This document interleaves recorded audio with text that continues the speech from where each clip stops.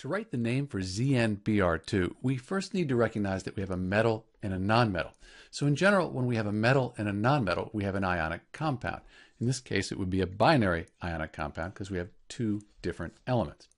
For binary ionic compounds, we use these rules here.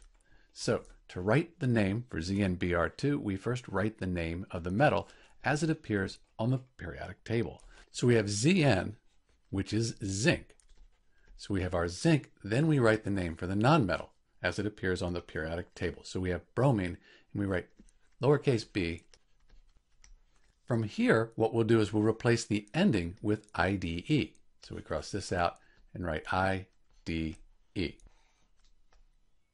So the name for ZnBr2 is zinc bromide.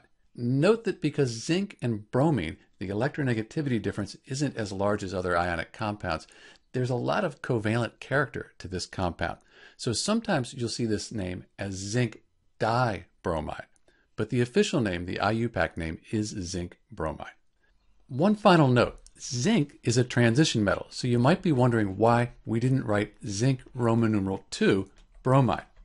Zinc's kind of a special case. If we look at this periodic table here, we can see that most of the transition metals, we don't know what the charge is going to be. We don't know their ionic charge. But for zinc here, zinc always has a 2+ ionic charge. And for that reason, we don't have to write the Roman numeral 2.